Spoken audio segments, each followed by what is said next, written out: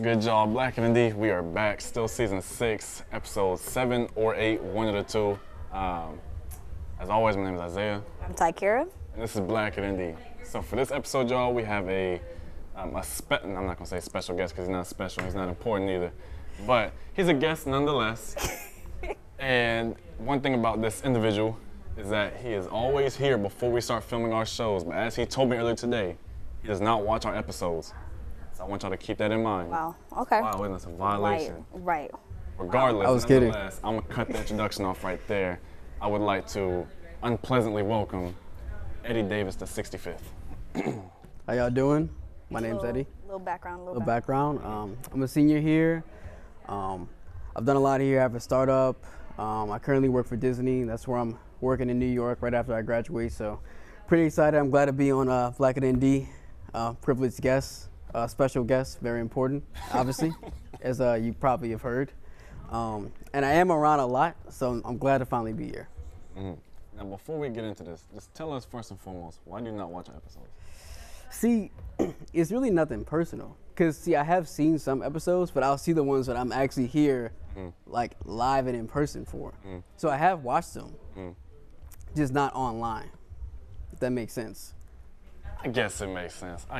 But you know, if you watch it online, you could also help us get our views up, get the likes up, you know. I don't see you sharing our stuff on Instagram like you said you would. I don't peep that either. See, I'm about to get caught lacking. See, honestly, I don't have a good explanation for that one. I'm not gonna lie. However, I can promise moving forward that I will. Y'all If y'all follow me back. If y'all peep his socials and he don't repost or nothing, please get on him. Cancel me. Yes, cancel him. Cancel him. Does anyone deserving to be canceled? It is this man right here. But we're gonna skip past all the little theatrics. It is a special episode that we have planned. And so without further ado, we want to get into it. So you're a senior. Why don't you tell us a little bit about your experience here at Notre Dame, especially being black? You know, what have been some of the ups, maybe some of the downs in that experience? Yeah, that's a good question. So a lot of the ups, you know, just getting here, obviously not that many black people in general. My roommate in my dorm, because I was black, I was the only black guy in my dorm freshman year, Dunn Hall. He was Asian and South Korean, so like we were both minorities. I got along pretty well with him, and I also came here with two other seniors, Tyler Wilson and Mark Barnes, from my high school, and I've known them each for at least 11 years, you know, at that point. So I had them to help me out. So I was very fortunate. I know a lot of black people come here, you know, on their own, which kind of sucks, and you know, it's really unfortunate. So I was very fortunate to have them. One thing I noticed though is like being black here, you feel it, you know, you feel it in the classrooms. You could be the only one, you know, maybe there's another one in the classroom with you. You feel it just walking around. You can tell, like, you know, people might look at you differently. People might like see you differently overall. And even like now I feel like there is somewhat of a divide too between the African community and like the black community, because I feel like there are definitely more like Africans or people that are born directly in Africa, or at least, you know, a mom or a dad was, someone in the family was. Whereas like for me, it's like I've never been to Africa. I don't even know where my family may be from in Africa, because like obviously they were slaves.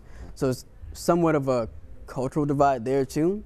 And I feel like the American like black experience is unique to some extent, and not having that community here be as prominent is something I've definitely felt as well. Absolutely, and I think that's important to really, you know, touch on. And I think going into that, another thing to kind of dive a little bit deeper into the experience. So what's your major again, right? Just political science. Political science. So in your time as a political science major, have you felt any sort of like uncomfortability in the classroom in certain discussions, especially because we know how political science discussions really get. You know, we know how socially aware they get. Do you have any times where, you know, maybe you felt like if you were the only black person in class, you felt like you were outnumbered, you maybe couldn't share your real experience or your real feelings on certain topics?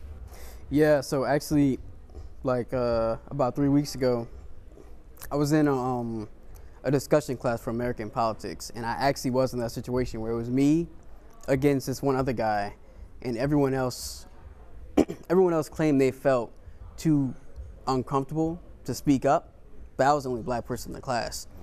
And so I had to basically go against him. He was trying to tell me that racism, at least systemic racism, didn't exist.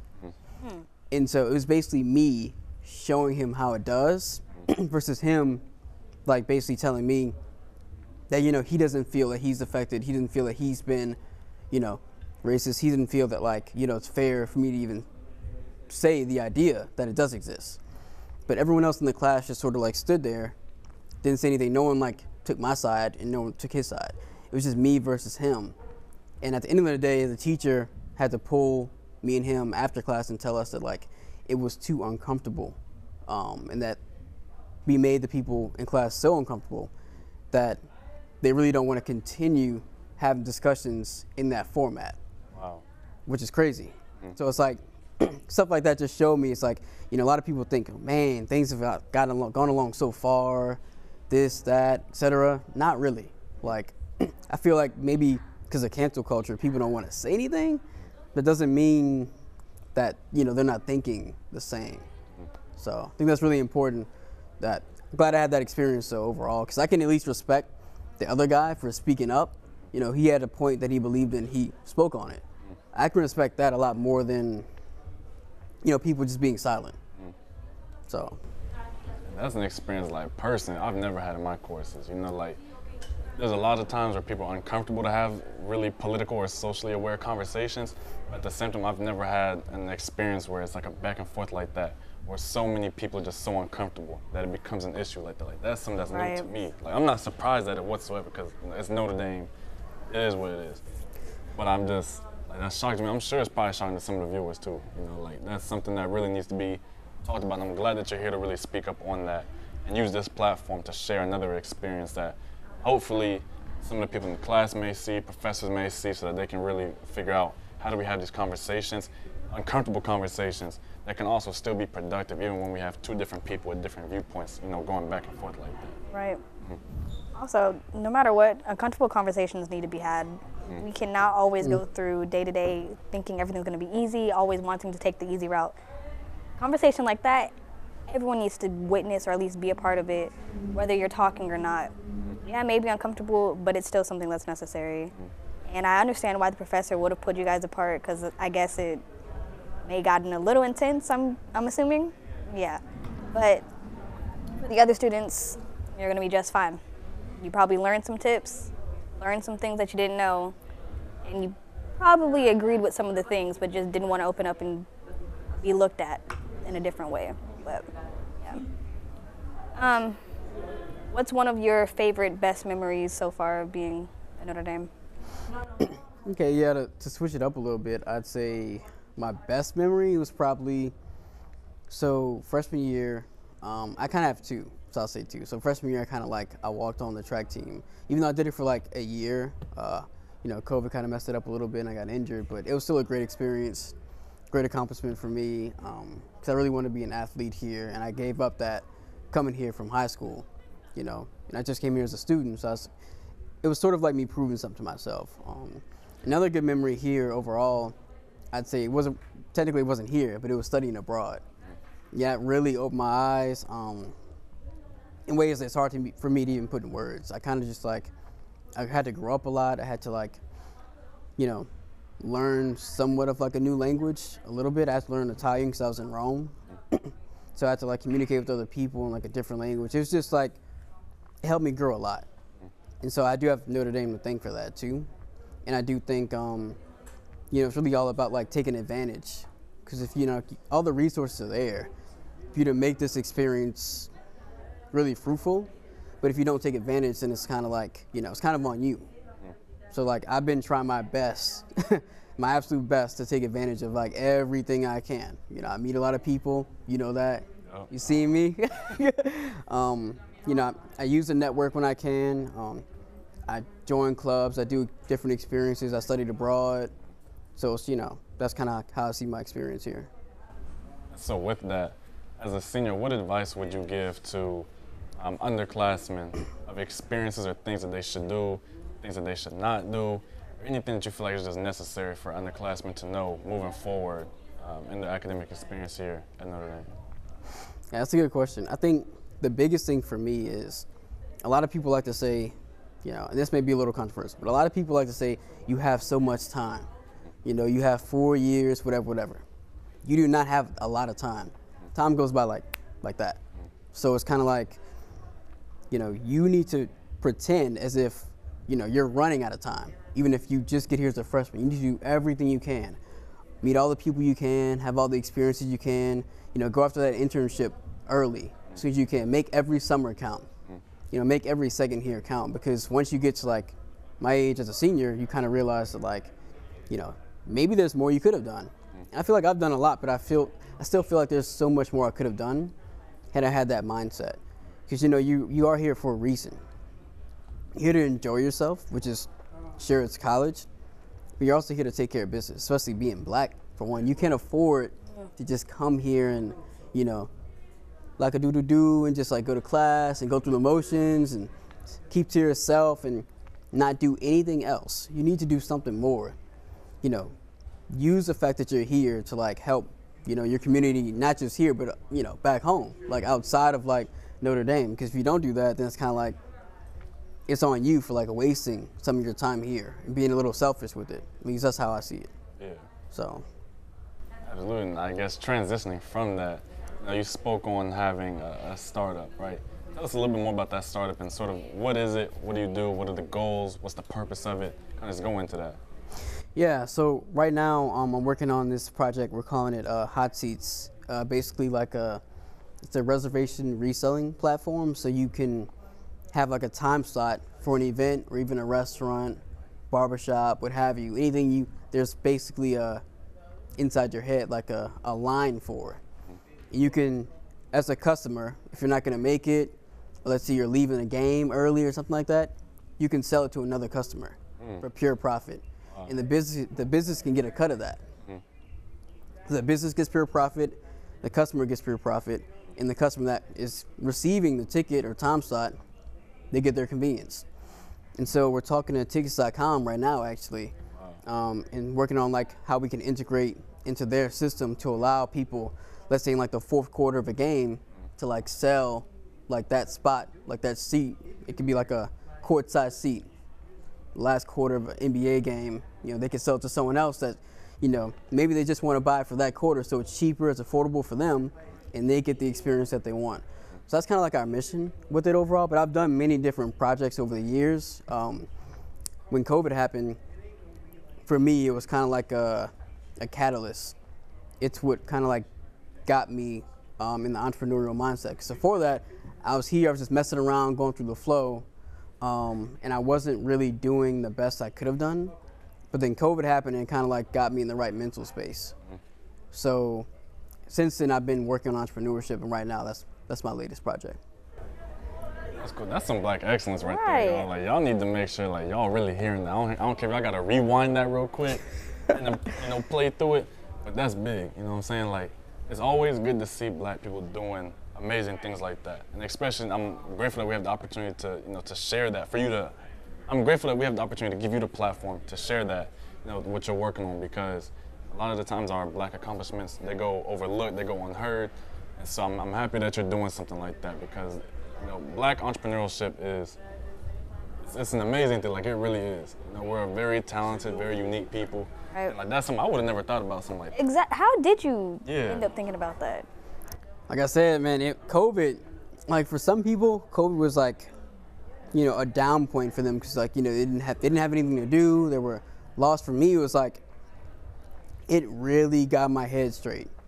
Like, I was not thinking straight before COVID. I wasn't focused, and COVID just forced me to sit down and reflect on what I really wanted to do, like what my passions really are.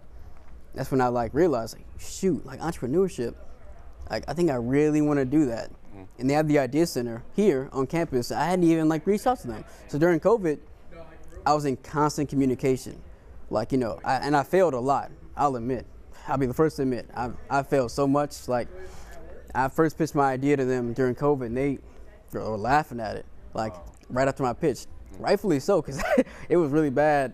I didn't know what I was doing. I was spitballing it. The next thing you know, it's like, it helped me learn so much after failing so much early on to where I am now. And I've accomplished a good amount, and that's all credit to what I did then. So it's kind of been my journey here. That's a big takeaway right there too. Like, even if you fail, you keep on working because you never know where that failure will take you. Exactly, and I know a lot of people who have all these amazing ideas and who want to do startups, but because they're so afraid to fail, they don't want to take the first step. Actually, can I put a plug in really quick? Absolutely. So I'm with the Idea Center. I'm running my own event on April 1st. Where's the cameras on me? Right. Yeah, April 1st, 1 to 3 at the Idea Center. My event, 2 hours, quick 2 hours. You can win Domer dollars from 250 to 500, just for you. Best idea, 60-second pitch, take it or leave it, put it all on the table. Come join me. A little kind of like Shark Tank. Right, look. Basically, yeah. I like that. For sure.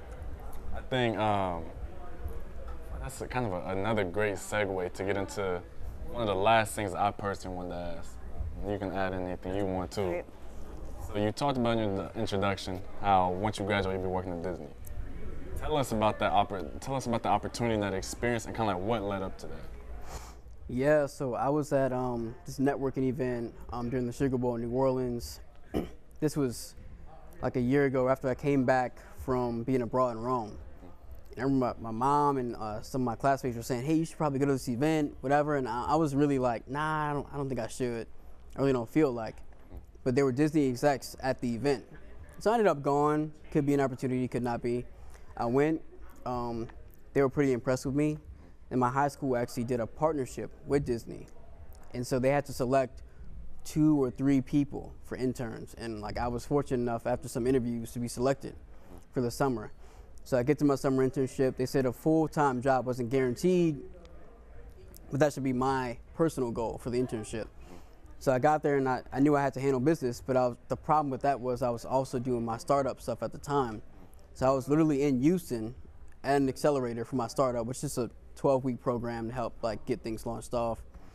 And so I was doing that and Disney at the same time, like remote. And so, but I ended up, long story short, helping my organization within Disney identify like 3 or 4 key problems that they were having. And I like gave my solutions, which were pretty good. And the president of my organization ended up seeing what I produced. Wow. And I didn't know she would see it, but she ended up seeing it. And so she put in a really good word for me, apparently, to my managers over the internship. And they put in a good word for me to the recruiters. And so I didn't even apply for anything, actually. Like, I was just here last semester. I was lifting weights in the Smith Center. It was like 9:30 p.m. at night, I swear. It was like 9:30 or even later. I get a call from the recruiter. I'm like, dang, why is he calling me right now? It can't be good news, because I have an extended internship this whole year. So I thought maybe I did something wrong in the internship. Maybe that's why he's calling me.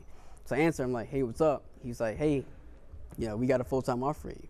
Wow. I think I muted it, and I was like, oh, and I started dapping people off. And I unmuted it, and I was like, I had to tell everybody to be quiet, and I was like, oh, yeah. I'll look at it, get back to me when you can, blah, blah.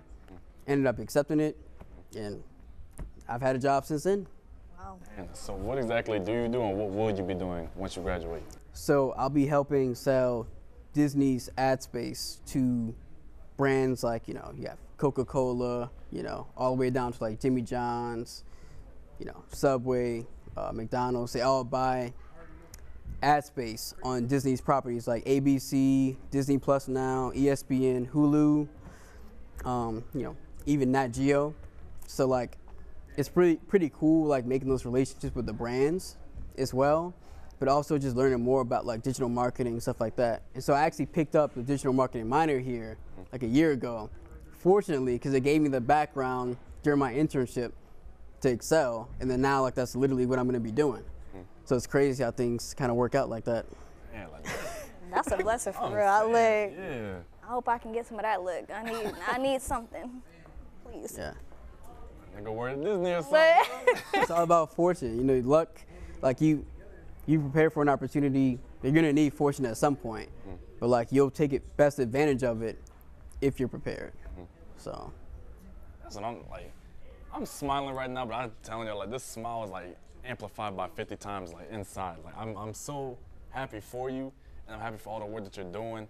And I'm happy that they're just excelling so much. Man. I love to see us excel, and I love to see us be so successful. And that's such a big thing for me. I love seeing people like us excelling in a world where we're not always expected to excel. Like that's big for me. You got anything you wanna?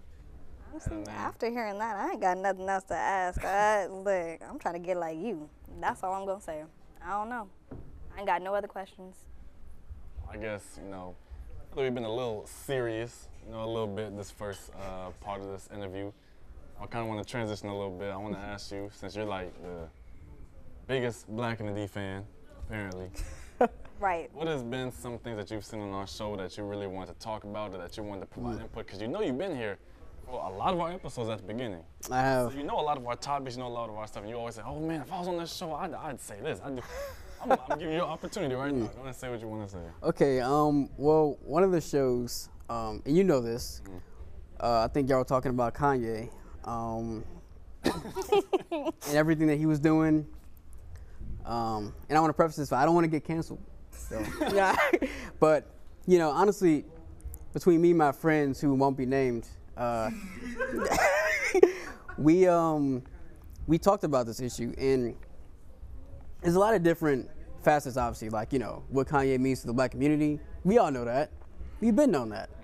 But then after a certain point, I think a lot of people in the Black community are starting to seeing like a distance come between them and Kanye because of certain things he's done. I think it started with like his support of Donald Trump.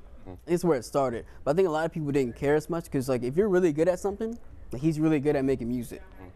A lot of people are gonna overlook everything else that like may be involved in your life, regardless of like what cancel culture is capable of or whatever.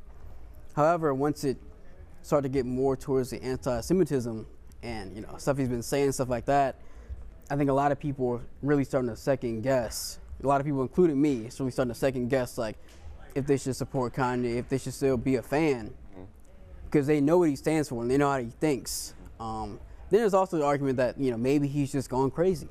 I mean, there's a potential that like, he could be mentally ill. So that's something you also have to consider as well. Maybe he's not the same person he was all those years ago. Maybe that's why he's changing. So I don't know what you guys think about that. I think it's them Kardashians. We can get into that. I have a whole theory about how the Kardashians twist the minds of our fellow brothers that they end up trapping. But that's... Reggie Bush didn't get twisted though. So what? Reggie Bush? I mean, I haven't heard anything about Reggie Bush. He got out? Yeah, one of the few. The very few. I think he's a commentator now, actually. Yeah, I think he's on ESPN Game Day? I think so, yeah. He's doing pretty good. He's doing all right. He's like the only one, I would say. His career was kind of short. Is that, yeah. He got a little bit going on. He got something, he got out. He ain't crazy, so. Yeah, it's a messed up situation between, and then his family's being split up now too, because he has kids, which, I mean, again, me and my friends who won't be named, we believe that was a really bad decision, honestly, to start a family with someone like that, who you kind of know where, like, things are going. You kind of know, like, there's just history there of, like, people who have, like, done that, and there's a reason that, like, they got out. I mean, they have a whole show. Yep. I mean, everything's too public. It's just, there's a lot going on there. I think what he claims to stand for didn't really match up with how he's acting, which I think has been a trend with him lately. So, but overall, though, I mean, obviously, his music is still good, but I think him as a person is what we need to, like, reconsider our support of as a community. And that's just my opinion.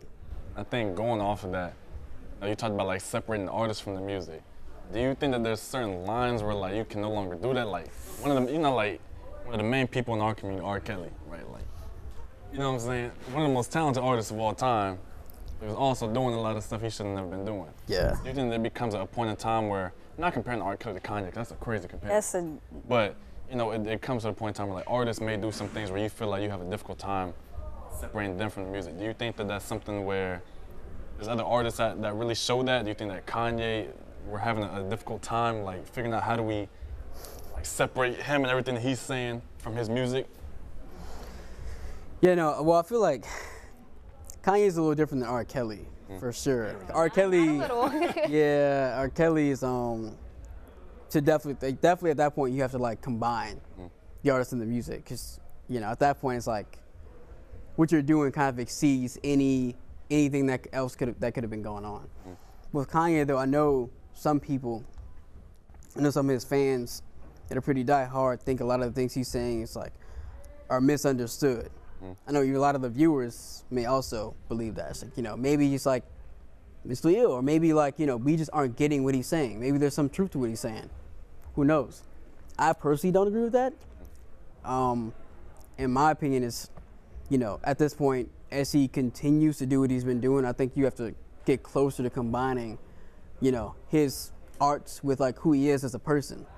But obviously there are still a lot of people that don't, and I can understand what they're saying. I can at least try to see things from their perspective, because when you really love someone so much, you've been a diehard fan for them for so long, maybe you don't see everything, or maybe you see more than what I could see. I don't know, but in my opinion, I think it's getting to that point where like people might have to like, you know, separate themselves. Absolutely. You ain't got to tell me. I separated myself from Kanye a long time ago. His music, I bump a few here and there, but him, every time he come up on the news or something, I immediately tune out. I do not care. So, I agree with what you said. We need to separate. I've separated. Let's look at what they be doing, what they be saying, because words have intentions, and he means what he says. So. Now, how do you feel about people still buying like Yeezys and like stuff from like his brand? Honestly, my opinion on that is, unless you can afford, unless you make over 100K, you shouldn't be buying Yeezys. That's my opinion. Especially if you're black. Especially if you're black. That's the whole point. Kanye is kind of weird. It's kind of ironic because I feel like he's always talking about like black community. We do this. We have these habits, and we shouldn't be doing X, Y, and Z. And I feel like one of the things I've heard him talk about pretty often is like our like buying power. A lot of people talk about like the black buying power that exists. So what we should be doing with that is buying things that we actually need. You know, things that are like of a higher order, not like, you know, like Yeezys. Now, if you can afford it, you can afford it. But like, there's a big, like, you know, gap as far as like, you know, blacks in America when it comes to like wealth. And so if you look at that, it's like you look at people, we should not be able to afford Yeezys. But the people that will complain about not being able to afford anything will somehow find a way to get Yeezys. Doesn't make any sense. I get like, okay, graphic shirts. I buy graphic shirts. That's fine. But shoes, anything that costs over, for me, my limit is like, I would say, it's probably gonna sound crazy to some people. My limit is probably 200. If something costs over 200, if something costs over 200, I'm not getting it. Unless it's something I need. I don't need shoes that cost over 200. These are Brooks shoes that I have on. I mean, I didn't even know about this brand until I just saw them in Dick's Sporting Goods home over the winter break. I just got them. They were cheap. They served their need running. But like, I get it. You know, some people are into shoes. So there is that argument that like, if you need, yeah. But I don't spend over 200 because I fit in kids' I understand. So I save my money. And I understand if that's what you're into, that's what you're into. But I get don't that. go and buy like here, like everywhere, just because I can, which I can't. Yeah. Now if you can, hey, you living like that. And if I can, maybe. But I'm not gonna be spending. I don't spend over 200. 230 is my max because I have little feet. That's I shouldn't have to be spending that much money. But even if I had to, not on no pair of Yeezys. There's nothing really. I don't like Yeezys. If y'all don't get the vibe that I'm throwing out, I hate Yeezys. They're ugly to me. I've heard they're comfortable. I don't know. I will never find out. But I would never waste any money on Yeezys. Got to use the buying power wisely. So if you don't want to support Kanye, that's a great way to do so. Exactly. Absolutely. And I think, Chaz, we have time for one more thing. Do you have any other episodes or another episode that you felt like really stood out that you wanted to? Not even an episode, just any topic that you just want to any topic. Talk about and get off your chest. Controversial or not, it's okay. Don't cancel. Controversial or not. I would say, I will say that I think the black people here should be, I just want to clarify, should be as honest as possible when it comes to like their real experience here, because I have seen a lot of black people in general talk to other people, especially if like they're of another race, about their experience here, even if it's like alumni, no matter who it is, and they'll kind of sugarcoat everything, make it seem like, you know, there wasn't anything wrong with the experience at all. If they're like really enjoying it, they didn't have to go through anything, they were never uncomfortable, which I think if you talk to any black person I know, which I know basically just like y'all do, every black person here, they would never say that. They would say that they're uncomfortable a lot. They've definitely had microaggressions. They've definitely had a lot of experiences that they probably could have gone without. So I think the more honest we are about that, maybe the more, you know, the higher chance of it like changing is like now present. Because I think we can be honest with that about like other people here too, that are like currently here with students. I mean, maybe they would act differently. Like maybe they'd at least consider like, you know, the fact that like, you know, we have a different experience than them. Because I've talked to a lot of them and they really don't think that. They really think that like we have the same experience, which is crazy to us. But like maybe they don't understand, because like why would they? So I think that honesty piece for us is like, that's like only thing we have to do. I'm not saying it's like our fault, but I'm saying that like it is somewhat our responsibility to tell our truth, like our truth. Because like only we can know. Just giving that vibe. Ooh, wow. Saying, yeah, that's definitely, I'm gonna put that on there. That's gonna be on Instagram. Yeah, I like that. I like that. I mean, absolutely, you know, and that's what I love about this show. You know, we're able to really tell our experiences. We're able to tell everything that we go through, and you know, it's uncensored, unfiltered. Like this is what it is, and we call it out. And that's what I love about it, you know, because like you said, there's definitely some black students out there that really do sugarcoat the experience. And if we want to create change, if we want to see things change on this campus, we can't sugarcoat things, because as long as we do, people are just going to think that everything is okay, everything's all good, whenever we know that really it's not. So I appreciate you saying that for sure. Yeah. I agree, because I don't sugarcoat. I don't have time for that. I need to get straight to the point, and I have to let you know what it is and why I think it's this way and what you can do to change it. And if none of us are going to speak out about it, change ain't going to happen. So. I agree. Like, you got anything else you want to add? Yeah, no, I definitely agree. Like, just like the example of my class. Yeah. Like, you know, if you don't speak, you don't make people uncomfortable. You know, people are thinking with whatever they're thinking, no matter what. So it's like, you're not going to change that, but just like not hearing their opinion. You know, at least if like y'all have a conversation, even if they disagree fully with what you say, every single point, at least y'all having the conversation. At least they're hearing what you're saying. Right. So I think there's some value in that, honestly. Absolutely. And I think that's going to wrap it up for us. I feel like it's been a great episode. I guess you're a special guest now. Like, I guess he was over here hating in the beginning. Now he's all cheesy. I got to give you a little respect now. Unimportant. Important. He's right. You know, right. I'll give it to him now. That's going to wrap it up for us, y'all. As always, we love y'all. You already know black is beautiful, black is love, and black is excellence. And we out.